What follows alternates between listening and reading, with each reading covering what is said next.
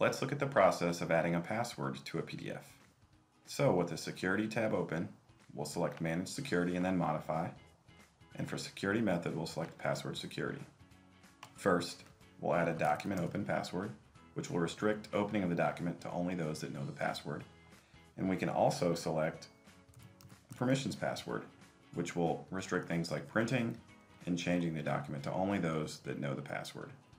So we'll select OK, and it'll ask us to confirm that document open password and also the permissions password.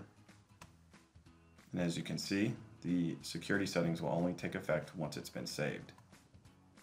Also notice that the document title is now listed as secured. So there you go. It's just that easy.